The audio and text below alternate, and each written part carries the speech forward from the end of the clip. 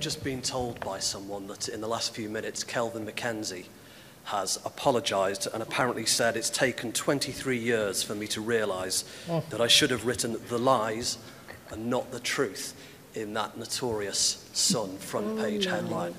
So what would be your reaction to Kelvin MacKenzie's apology today? Too little, too late is the immediate response, and we will be pressurising the BBC if they want us to do anything else with him ever again.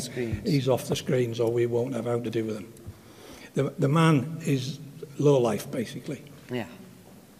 Clever low life, but low life.